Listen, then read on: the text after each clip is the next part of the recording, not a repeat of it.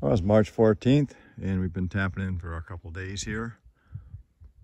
It's been a cold winter, and this is the really first time we've felt like it's time. So that's what we're doing here this morning.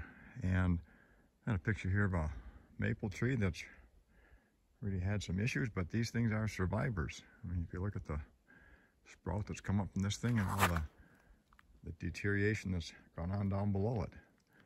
So maple trees can take an awful lot of abuse. Not that we should give it to them, but the little holes that we put in them, the 5/16 we're using, and some of these holes are even smaller than that, down to 1/4 inch. So not really damaging the trees at all, and getting a very nice product they're giving us. So anyway, we'll continue on our tapping here, and we'll get moving.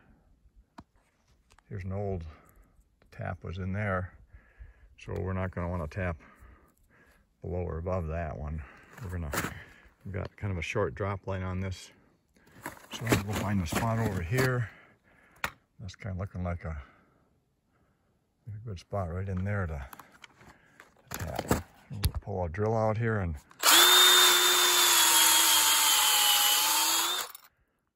just about 1.5 inches. Maybe 2 inches.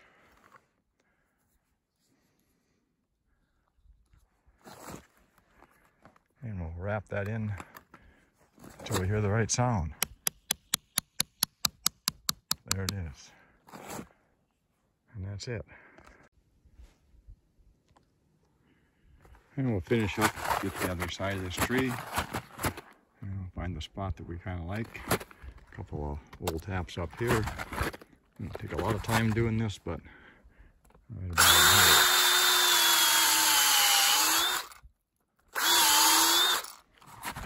Battery op drills sure make a difference here. My grandfather and my dad did a lot of tapping. My grandfather always tapping with brace and bit, and my dad did some of that. Then he bought a Queen power tapper, gas tapper, and that thing must have weighed 15-20 pounds. He lugged that around, and no snowshoes, and he's tapping the trees with that. But we've got a lot easier way to go here now with a battery op drill. So okay, let's get that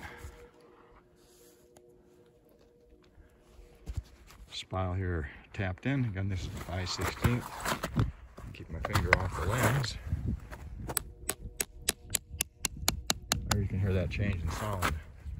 That's as far as we go in with that. Okay, on up the line to our next trees. I was walking along here thinking back in the 50s when my dad bought that gas tapper. I suppose I was 10 years old or so, and he'd go ahead and, like I say, no snowshoes, he'd go ahead and tap the trees. We'd come along behind and tapping the spiles, hang the buckets that we had put out maybe a couple of weeks earlier than that. Put the buckets by each tree, and then he'd come around, tap them in. We'd follow his footsteps. Sometimes the problem was when you come to a tree, trying to find the hole that he'd bored in it, because we had some pretty good size trees in those days before the blowdown that hit our bush in 94, but pretty good sized trees in there.